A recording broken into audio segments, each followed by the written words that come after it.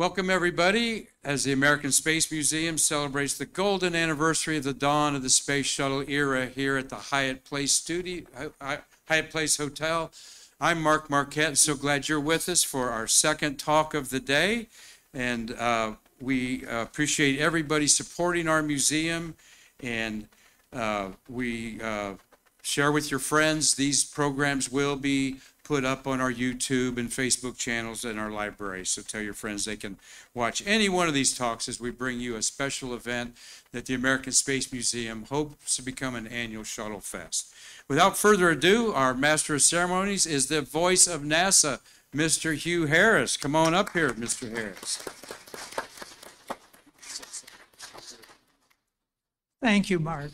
And I'm glad you don't know a lot of anecdotes about me. I'll find out. Sure you will.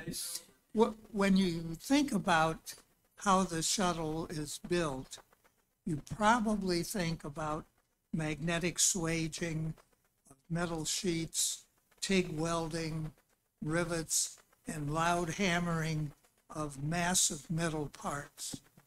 But Jean Wright knows better because she has sewed a lot of it together by hand and on multiple sewing machines.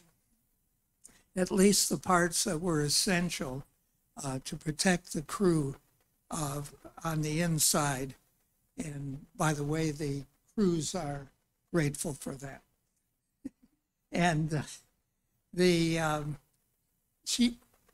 I might as well mention that she really began her sewing career at a very early age, and it was an extraordinary seamstress before she came to NASA, and that she found her life's calling when she discovered that NASA needed a seamstress to keep a spacecraft from burning up in flight and re-entry. Although she is often known as a sew sister, her real title was Aerospace Composite Technician.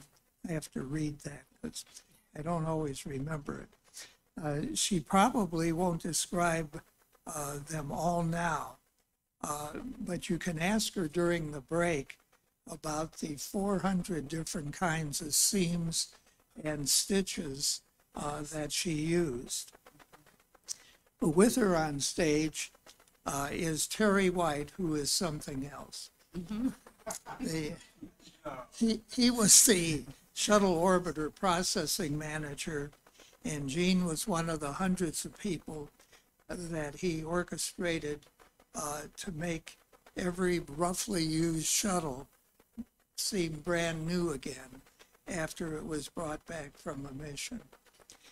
Terry actually started working on shuttle orbiters as a technician for Rockwell while the Columbia was being built, and a hand in every one and their flights from STS-1 to the very end of the program.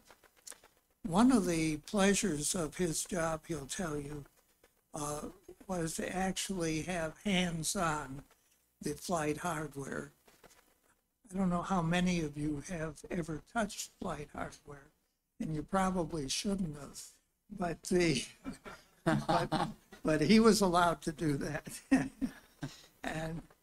and he led large teams to accomplish the hundreds of tasks that were necessary for safe human flight. For him, the astronauts were real people, just like the people next door, since he was actually neighbors with John Young and Alan Bean while he was growing up. So we'll start with Jean. One little house cleaning, thank you, Hugh. One little house cleaning is you have the in front of you the sheet of the flight order. And Terry, lower your mic just a little bit. Okay. There should have been a sheet up there with your slide. I will manipulate your slides. Okay. As we go through.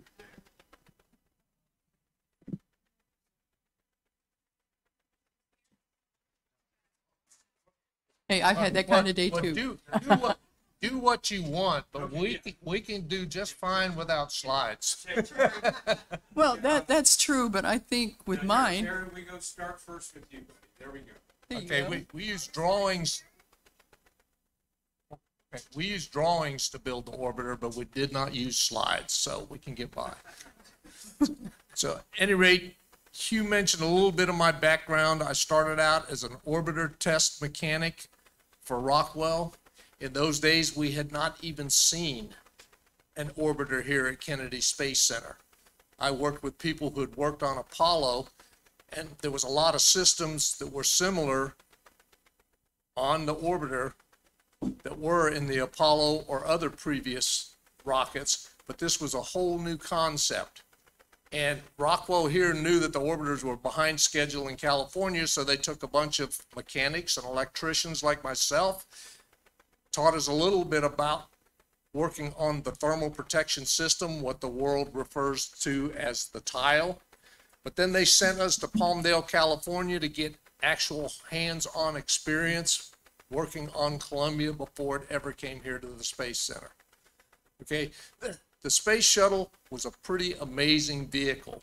When you look at the design of it and all of the things that they expected this vehicle to do when it went into space, and you go back and look, it did everything that the original designers had envisioned, with the exception of the very short turnarounds. That was next to impossible to do with the way everything had to be back to brand new before we could fly again.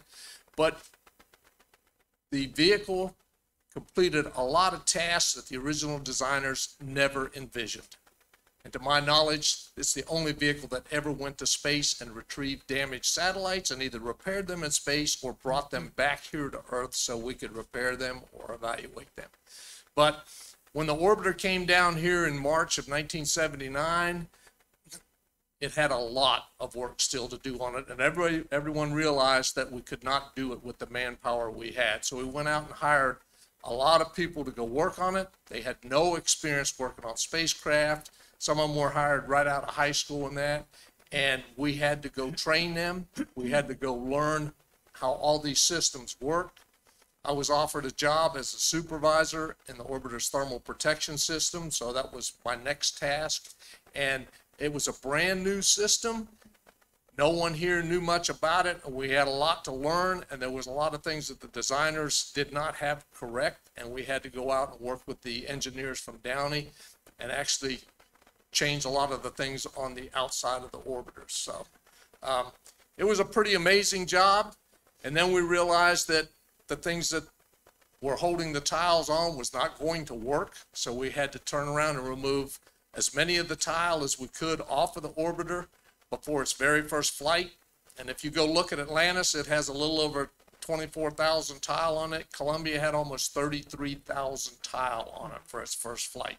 So yeah, there was a lot to do. It took us 2 years, but they wanted to get the orbiter down here from California, allow us to finish it, but we had to go through extensive testing. There are things we did in the early days where we actually wore out components, exceeded their mission life before they ever flew. We tested the elevons for 30 days nonstop, moving the elevons up and down and up and down, and actually wore out the actuators before they ever flew and had to go in and change out actuators. So yeah, Travis is over there shaking his head yes, because he was a mechanic working with me back then and realized all the different things that is part of the testing for a brand new spacecraft, a brand new concept, and that we were going to wear them out testing them before it ever flew. So I'm going to let Jean speak some now and talk about her part, because like I said, Columbia had almost 33,000 tile on it. What it didn't have, and this is one of the tile, what it did not have was a thing called flexible insulation blanket, and that was Gene's specialty. People don't realize how many things in that orbiter are cloth and are hand sewn in place, or hand sewn ahead of time, or machine sewn and then installed, and most of the things are in with buttons, snaps, string, Velcro. and on the outside, Velcro. Metallic Velcro. Yeah, metal yeah, Velcro. we actually had stainless steel Velcro, Yes, we did. and then they were a lot of them were glued in place. So go ahead, Jean, you can talk about the blankets. Okay, well, Terry was nice enough. I have blankets at home. I have a little sample, but his looks nicer. This is one of the blankets that we made, and looking at the side of this one, I would say that was probably a class 8. We did 11 classes or thicknesses on our blankets, but we had a wonderful machine, and I don't know if it's on a slide or not. It's called a multi-needle sewing machine. It sews 30 rows at a time, and for anybody who sews, it was kind of hell. You have 30 bobbins that you have to make sure that doesn't run out. And anybody who's sewing on a project, our blankets for finished size were called PUs or production units. There's about a 30 by 30 inch quilted piece. That's what upstairs looks like. That's what my upstairs looks like. So let me look at my pictures here. People ask me what the upstairs looked like. We worked at the Thermal Protection Systems facility. The tiles were built downstairs, and notice how I say built, even when I say I built my parts, because we were considered manufacturing, so we don't say stitch or sew, it's we built. So that's what it looks like upstairs a few years ago. That's me, and I'm going to jump right there. Okay, we're on this slide right now, and I know it's kind of out of order, but this right here, if you're probably wondering what I'm cutting, I think this is probably even beats Shuttle for my highlight of my life. I ran into Mark Armstrong at a space event number of years ago, and when the movie First Man came out, and they were deciding the family was going to auction off fabric that Neil Armstrong had taken to the moon, he called me up and said, I have a special project that I want you to work on, but you're going to have to sign an NDA or non-disclosure agreement, NDA. And I said, sure. So I had to go to Sarasota, and long story short, that's a piece of fabric that Neil Armstrong took to the moon, and I was honored enough to be able to be the one that he selected. He said, you worked on the shuttle, and I always say, if it wasn't for the Wright brothers, we wouldn't have had the Space Shuttle. He said, you were the first person I thought of that would cut the fabric for our family. So I was taken into a room, and I'm crying because you're looking at history, and I was scared to death to touch it. But anyway, so that's me, and you can see how well worn the fabric is. This is my multi-needle machine. I don't know if we can sideways, if you can picture that. Anyway, it's as tall, it's about 10 feet tall. We have it right now on upstairs, but we used to have the machine downstairs because it's extremely heavy. But this is the machine, there we go, that we would quilt our blankets with. It has 3 gallons of WD-40 in the trough. It takes about 3.5 minutes for the machine to quilt one way. We turn the aluminum plate around the other way and quilt the other way. So that's interesting, because as a seamstress, you're talking about spraying oil on fabric, and it's driving you insane, but we need to do that. We have sizing on the blankets, and so it helps lubricate the needles. And after we make the blanket, it gets heat cleaned at 650 degrees for 4 hours, and we bump it up to 850 degrees for 2 more hours. It looks like a blue pizza oven, and then we install it with our RTV, which is this red glue, because we use RTV for everything. It stands for room temperature vulcanization. Then it gets 2 coats of ceramic coating called C9, a clear coat, and then 8 hours later, the blanket will be coated with a white one, and it sounds like a teacup when you tap it. So it's a fascinating machine. This right here, I love to talk about Lurch. Lurch is our 1914 Singer sewing machine. He was our oldest we had. For those who sew, we used industrial machines because we're sewing through thick fabrics, among other things. Lurch's first job was sewing saddles, so he could sew through 2 inches of leather. He was our oldest sewing machine, and I say Lurch because we have a NASA tradition that started basically with the Apollo era, that all of our sewing machines have a name. The Apollo sewing machines were both Singer. They were Big Mo and Sweet Sue, and those were the machines that sewed ILC Dover spacesuits for Apollo 11 on, probably early Apollo. This is me when I talk about the hand sewing. The thermal barriers that I'm stitching there, they're done completely by hand with a high temperature thread called AB440. It melts at 3,250 degrees, bright pink. And you would think, okay, the higher the temperature, the more stronger it would be. But on the contrary, it's weaker. I was lucky enough when we were stitching the thermal barriers, and I'm installing them because we have to install them by hand. And this one's in the nose landing gear door, the very front one, but all the doors have them. We would sew 12 of them, and each part's 4.5 days a piece to do by hand. And installation would take 2 of us about 17 hours to install them by hand. And they would be roughly flight ready for maybe 3 flights. They could tell when they needed to be changed out 2 different interesting ways. We would take a piece of shim plastic and shut those doors, and if there was any movement at all, we would have to take the thermal barrier out and put new ones in. But another thing is we used to call it look like marshmallows, because if the thermal barriers got a light toasty brown that was a little bit too uncomfortable for the engineers, that would necessitate us to take the thermal barriers out. But lots of hand sewing. And interesting enough, Gene was in the fabrication world building the parts, but not in the installation on the orbiter. Only when they needed us. Yeah, that was when the technicians worked for me. But my techs would get so tired of sewing these thermal barriers together because of the amount of stitches and that, and you actually had to use vice grips on the needle to force it through there, a big suture needle. But so after a while, they were getting tired, so I went over and got some of the people like Gene that worked at that, and I said, now, I can get you approved to come work on the vehicle if you want to come over and do the hand sewing, because my guys and girls are tired. And so, yeah, she would come over and get up on the nose stand and sew right along with the rest of them. So, Oh, yeah. Thank you. I was always the one who volunteered because, I mean, who would not? I mean, you're touching history and you're so close to everything. It really, I have to thank him. I used to have what I called my go bag, that I would have my glasses and my needle and my thread, and I was ready to go. And the other ladies, for some reason, I don't know, maybe it was because it was enthusiasm on my part, I never missed a beat to go over there. It just smells differently over there. It's just thrilling to go inside the base. It just is. It just is. So yes, Terry's right. We built the parts over in our building, and when we say we're taking them across the street, we literally are taking them across the street, because our building, the thermal protection facility, is right across the street from what was bays 1 and 2. Bay 3 was to the right, left of our building if you're looking out, but we were almost in the parking lot of the VAB, so we were right in the thick of everything. But I want to say special blankets, he's right about the 400 seams, because we had a government book and each of our blankets had different seams. But I want to specifically say, when we built the blanket that had the flag on it, our other blankets are parts that we built. And keep in mind, the shuttle had 2.5 million shuttle parts. We used to just put them on a baker's rack and wheel them across the street. They were wrapped in a special non-static plastic that was gray, because of course you don't want static or sparks on anything around the orbiter. But when we did the blanket for the flag, that was the one that we had a special service, or that we did, us ladies did. Instead of wrapping it up in plastic, we would hand carry our flag blanket over just to honor our flag. And if anybody's curious, the last blanket that we made for an orbiter was for Discovery. So that was the last flag blanket, was for the last shuttle, was for Discovery. And back to the original concept and the approval of the Space Shuttle system.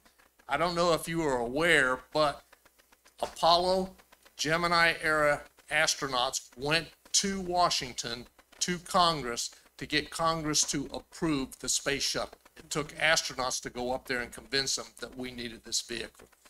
And then what we did here at Kennedy Space Center, like I say, my function was working on the orbiter and that, but we received the orbiter when it came back from flight, when it was landing. And it was really amazing to be working a landing, especially a night landing, and standing next to the runway in the dark. There's no lights on the orbiter. It's coming back. You can't see it. You know it's close because you've already heard the sonic booms.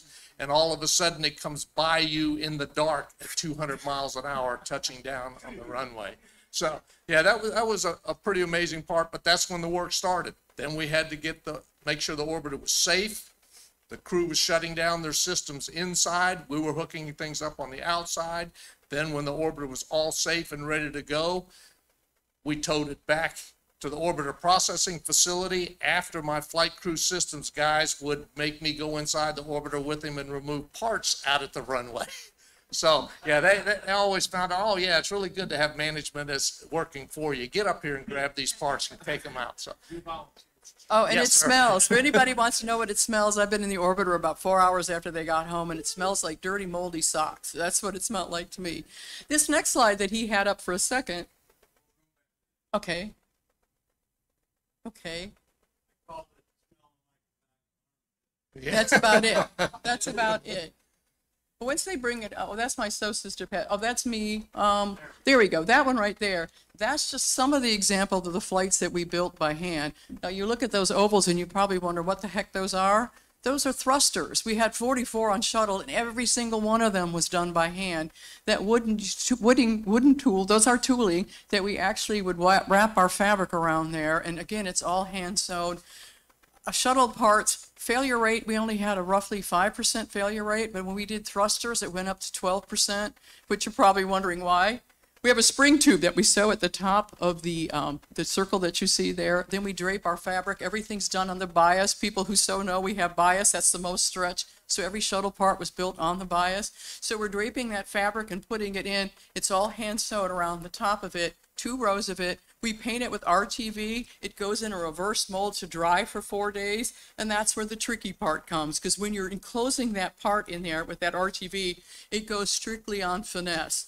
Too tight that you squeeze it, the RTV at the bottom is too thin. Not enough, it's too thick. And so quality will take calipers and measure the thickness of that RTV as it's coming out, and we're trimming it. So the thruster could be absolutely beautiful, but if it didn't pass caliper test, the blanket or thruster was thrown out. So again, you're working with finesse. So you're talking human beings. So our failure rate on that was 12%, which is still pretty good. But very hard. It took a long time to build those too. But after we saved the orbiter and the crew got to walk around in that on the runway, then we towed it back to one of 3 hangars, the orbiter processing facilities that Gene mentioned before, and got it in place and lifted it up to where we call the maintenance height. A lot of people don't realize in the early days, using hand jacks, we lifted the 200,000 pound orbiter up to its maintenance height. After a few years, we actually installed hydraulic lifts to lift the orbiter up. But these were all concepts that the original designers hadn't envisioned, the things that we had to do just to process the orbiter.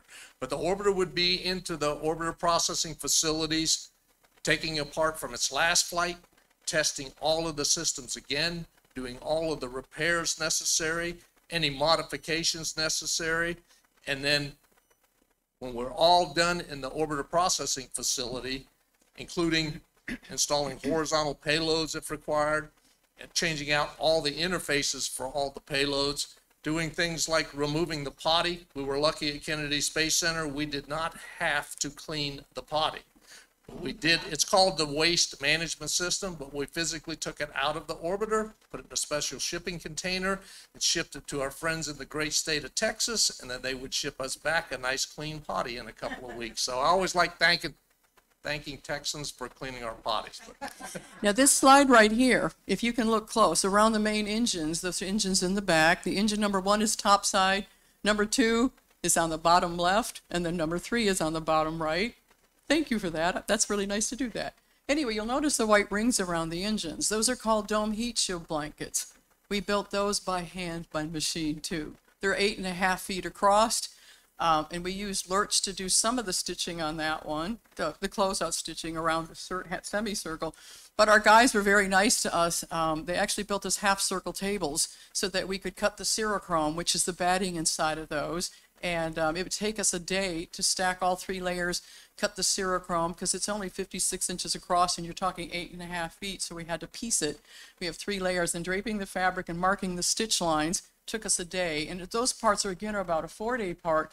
We had 125 stitch lines that radiated out on each blanket, and each one of them had to be hand knotted and buried, because when you're working with flight hardware, you want everything's perfectly smooth.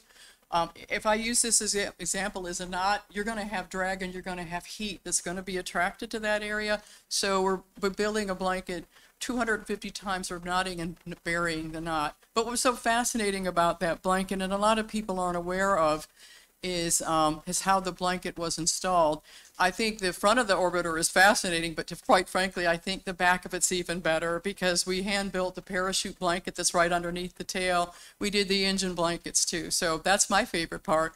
But we actually installed those blankets to a structure by hand. We had a wire thread called Inconel 625 that I would take my 2-inch curved needle, if I was called over there, and I would stitch that to the structure before it be lifted up and put into place. So I think of all the installation we did on the blankets, our domes on the back by the engines were probably the most unique that we did.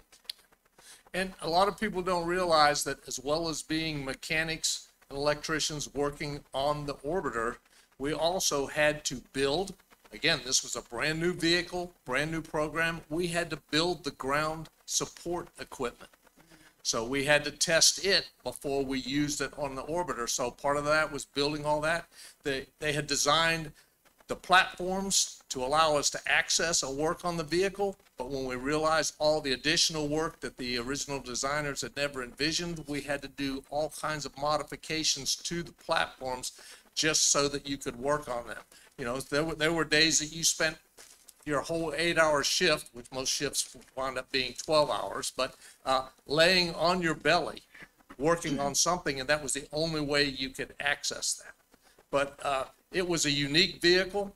Even the people that had worked Apollo programs before looked at it and said, we never came up against anything like this. And I said, especially when we returned from flight and we were taking it apart and inspecting it, and I said, that's because you never got your hardware back.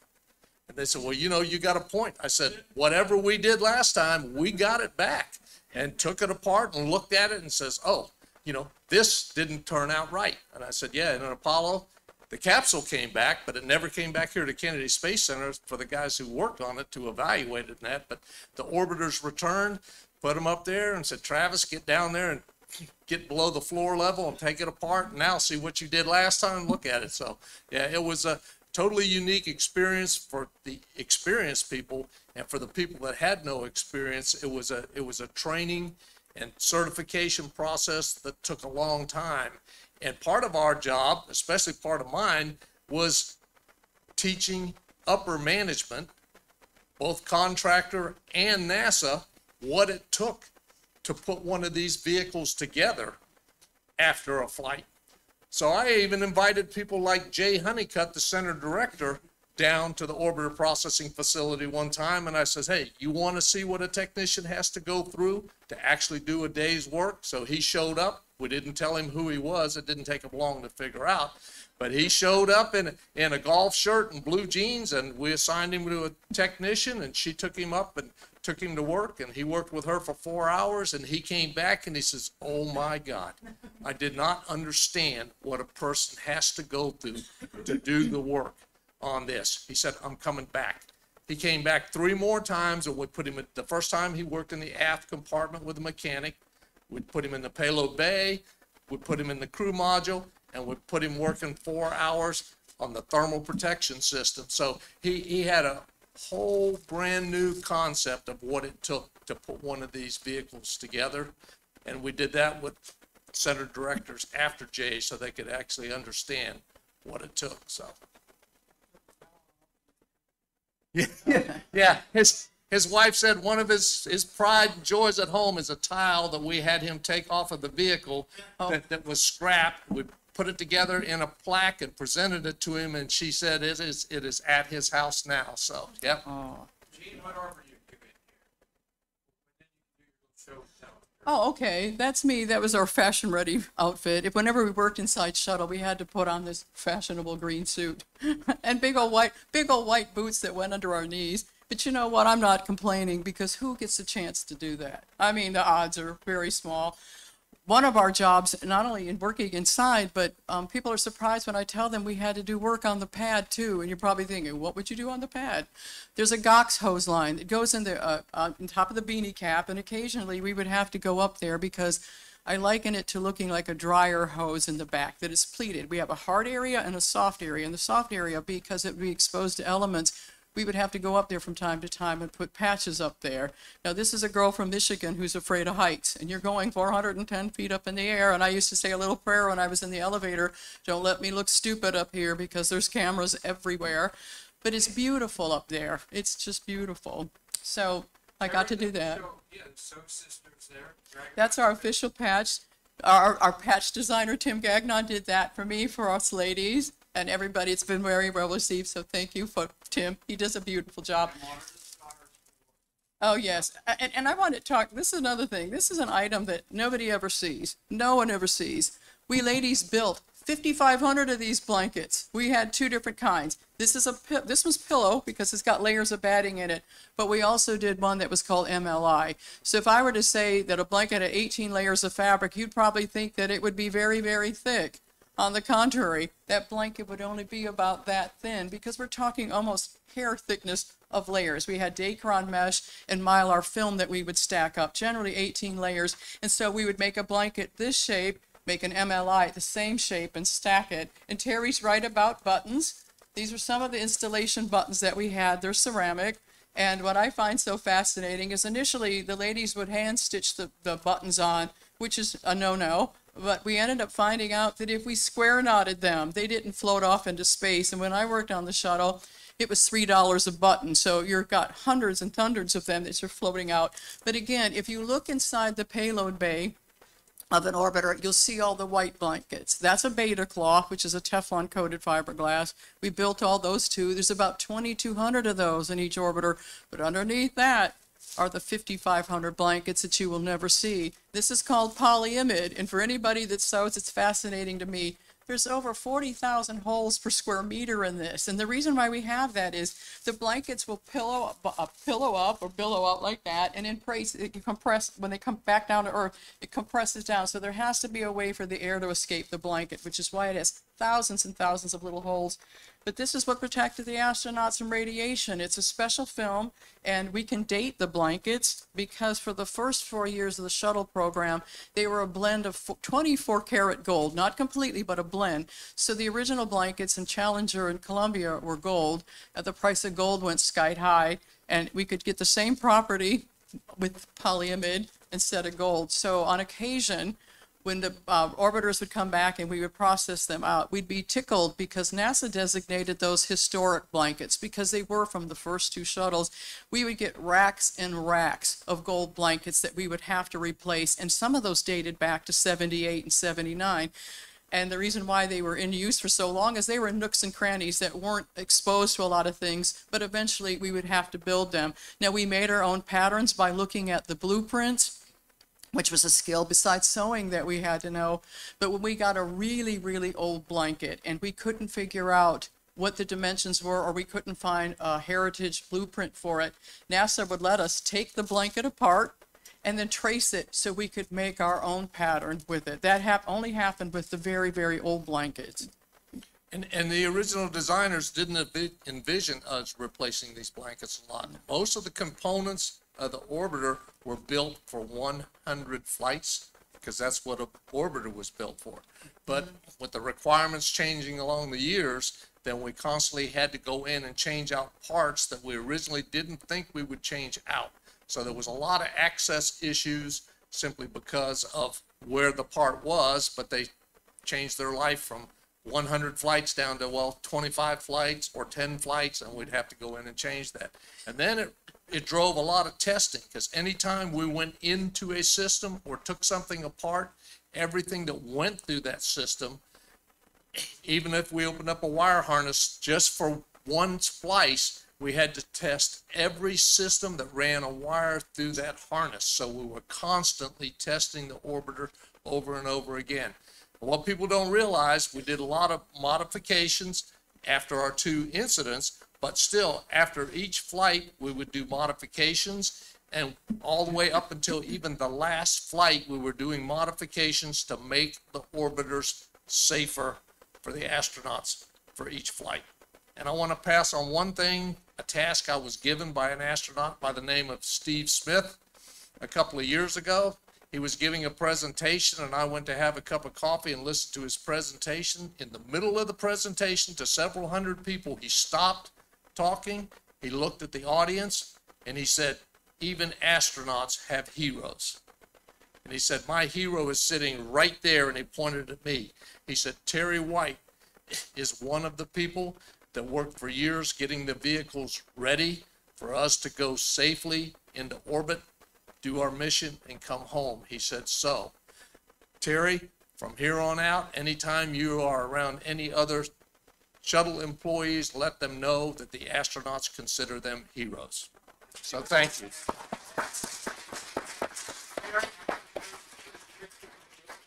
Okay. Well, here we are. Home away from home. Yeah, here we are taking an orbiter into the orbiter processing facility. It was a big garage that was built specifically for the orbiters. Most of the processing was done in the horizontal position. So here's another view of what it's like inside as they're coming in. Yeah, here it is coming from the runway. It's got all the systems hooked up to maintain. We still had to maintain the temperatures of that in the orbiter. So there's a special cooling truck set up to provide power and cooling for the orbiter. You can see the tug pulling it in. Once we got the orbiter into the orbiter processing facility, we lowered all the platforms around it and we closed up all the gaps to within 12 inches around the orbiter, so we did not have to wear fall protection. Yep, looking down into the payload bay, the glare makes it hard to see, looking at different components down inside the bay. And like Gene mentioned earlier, the payload bay and the crew module were clean room environments. In other words, you had to put on what we call the bunny suit, a special clean room attire, booties and that. And for people like me, you had to wear a mask because you had facial hair. Yeah, no jewelry was allowed, Yes. no makeup, so there was a lot of restrictions, and that took a lot of the women said, what do you mean no makeup? People can't see me without makeup. You're not wearing makeup inside the orbiter. I have a funny story. Bless her heart, my friend Bonnie died. She was a fellow SO sister. She died of brain cancer a few years ago, but I have a funny story. You talk about no makeup. We technically, when we were building parts, we really weren't supposed to, but Bonnie was an African-American woman, and I only bring that up is because she used to wear this really funny foundation. It was like an orange-brown foundation, and sometimes she would put her makeup on at her desk, and quality would come by and say, Bonnie, you know you're not supposed to do that. She goes, it's all right. The part's going to get heat cleaned. It's okay. So anyway, she was making what we call a horse collar. It's a special blanket that lines the leading edge of the wing. Those are all done by hand, too. And so she accidentally got a little bit of foundation on the blanket, and quality says, you know, Bonnie, we're going to have to scrap that part if it doesn't come out. So keep in mind we have a two-step bake. It's, like I said, 650 for 4 hours and 850 for 2 more. Well, after heat cleaning, the foundation did not come out of the blanket. So all of us were shocked, and I said to Bonnie, well, I'll say this, what the hell is in that stuff that even heat cleaning couldn't take that out? But anyway, so her part was scrapped, but she took it with a good, and you're right about the makeup. We weren't allowed to wear makeup, and you're right about jewelry. We call it FOD. And we all know what FOD is. We didn't want anything. Once we went up above a certain level, everything. But I wanted to bring up, when you talk about building parts, we had what we call the EOs, or engineering orders, when you're talking about how things had to change. Before I had to build a part, I would have literally up to 60 pages that I would have to read before I even built the part. Now, you're probably thinking, what's on those 60 pages? Well, it talks about different transitions. Did we change the thread? Did we change the thickness of the blanket for a specific area? Anything. So I literally would have to spend time reading all the engineering orders or all the changes of the part before I could even start or begin to do it. So that took some time too. Yep.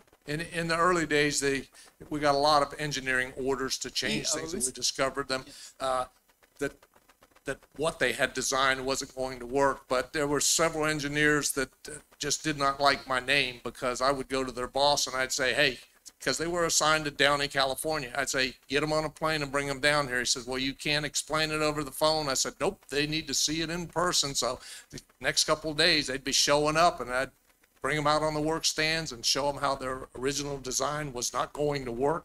They understood it all and said, okay, we'll go back, scrap that, we'll come out with a new design. So yeah, so that was very interesting to work with them in the early days and get all those things worked out. And the orbiter had 22 major systems, and in those days, the thermal protection system was what I worked on, but people working the other systems had some of the same problems as well that they had to work out, because like I say, it was a brand new vehicle with a brand new concept, and we had to learn a lot as we went along. So Tell us about this traffic jam.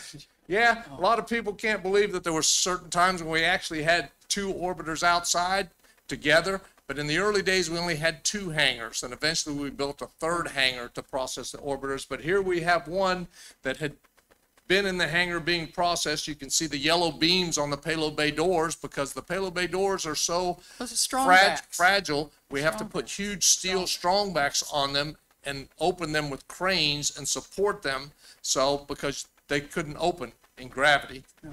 They're designed to open in space. So that one was taken outside, and another one that had just come back from flight, because it's it had landed in California because it's got the tail cone Yeah. on it. So it had just ferried back from California, so we had to move one out to move another one in. And in the early days, we were constantly shifting orbiters around. We would store one on the ground floor in the VAB where we're getting another one safed and the hazards removed after flight. Then we'd switch them in position so we could go back to get the other one ready. But it was a lot of processing things simply because they didn't envision what was going to happen. So. Well, one thing I want you to talk about is we call it the shuttle eyeball. If you look in front of the OMS pod, you'll see that there's black tile in front of there. It didn't start off that way. So explain the changes that we did in that area and why we had to. Well, yeah, we discovered things as we went along. Columbia had a lot of instrumentation on it. The other 4 orbiters did not. But we found out an engineer on third shift was going over data, and he found out that the leading edge of the OMS pod was getting too hot.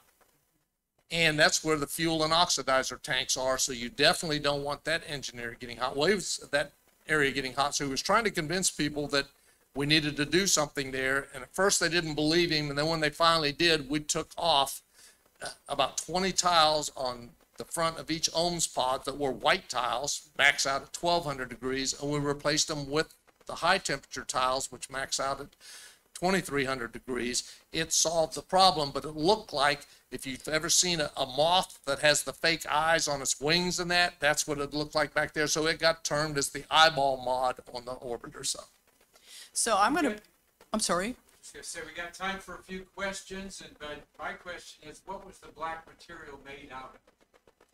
The tile? The tile? It's the paint. That's alumiborosilica paint that's on the outside. It's as thin as an eggshell. Alumiborosilicate. And you can see it's as thin as an eggshell. Yeah. And this is a flown tile, by the way. His isn't, but mine is. But the tile is 94% air, and the main ingredient is silica. It's sand. But that's what they use to make glass. So as long as you keep it below that temperature of melting glass, it is an excellent insulation. But then the coating gets sprayed on. Yes. And to make sure that you get the right amount of coating on, it's done by weight. So that's all the technician is in their technique. So they practice before they ever get the certification. But they could technically spray all the paint on one side of the tile and it could pass weight. So it's all a matter of their technique, getting it on there properly and that. And the tile that we have are white. The raw silica is white. Well, if you spray white paint on a white silica, you can't tell how it's going on. So the white tile on the vehicle are spray painted pink. There's a dye put into the coating. And then when it goes through its heat cleaning after it's built, the pink is baked out of it and it comes out white. One other thing, I'll be quick. Everybody thinks it's the bottom of the shuttle that's the hottest, or the tiles. Absolutely wrong. The 2 hottest areas on her, we have the nose, which is the gray reinforced carbon-carbon. There's a curved panel that we used to call the shuttle smile. And we had a special blanket that we would build in that area. That's all done by hand. We made a special 4-suction blanket inside the nose. And so actually the hottest is that little chin panel underneath her nose. That's the hottest, and a special blanket we hand sewed for that one. The inside has dozens and dozens of what we call puzzle blankets, because they fit like puzzle pieces to fill the 19 inches of cavity. The second hottest is right in the crook of her wing. We have 22 panels on each wing. Panel 7, 8, and 9 are the hottest. So when we lost Columbia, the damage was done from the external tank that punched a hole in the underside of 8. So once we realized what area afterward, we realized that was a death blow to her, because like I said, that's the second hottest area. It's right in the crook of her wing.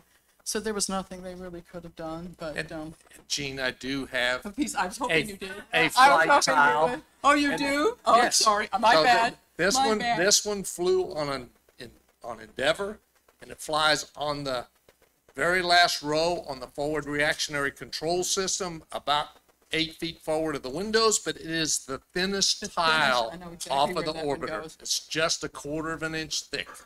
Now, so they vary in thickness depending on how much heat they're going to see and where they're at, and the thickest ones are 4 inches thick. I'd say roughly 4, and the average size is about 6 by 6. This one you can barely see, but there's a trick. There's, like I said, 2.5 million shuttle parts, but those of us who work on her can look at the number, and I can barely see this. His is a VT, that's a training tile. When you see VO70, that means it's flight hardware. VO is vehicle orbiter, and you can't see this, but you have 6 numbers, but the first 3 numbers tell us where roughly it's going to go on the shuttle. So this one I can barely read, it's a 391. This would probably be roughly underneath the left wing is where that one would go. So we can tell by looking at those 3 numbers where it's going to go. I can barely see that. I think it's 391. 391, this is a forward time. That's a forward. Well, let's keep on time here. Give him a big hand. You can ask questions later. Excellent job, Gene and Terry. Excellent job. Y'all can stay up there where we're going to take us out for our social media friends out there. We've got Stefano watching in Italy, in Rome, Italy. Hi, Stefano. We got Carrie Finks out there, Bill Sawchuk, Natasha Mia Bowmaker is in Kansas. One of Trekkie Techie's friends over here, as is Karen Lopez, another one of your friends there. Mark Usiak's in Pennsylvania, wishing he was here with his big brother, Tom, and Dave Stengy, Larry Pushkar, they're up in Michigan watching us here. We just wanted to mention that oral histories like this and our whole program of Stay Curious is made possible by a grant we received from the Marie Louise G. West Endowment. We're very grateful for that to buy this equipment. So we are keeping on timeline here. If you didn't hear the announcement, I'm going to take us out here, Gene. Here, come here a minute there, and let's take everybody out here with our saying. Stay tuned for Lee Solid and Dean Chaff here. Great. We're going to talk about the engines of the shuttle and the abort landing sites, all to bridge the space between us. Come back.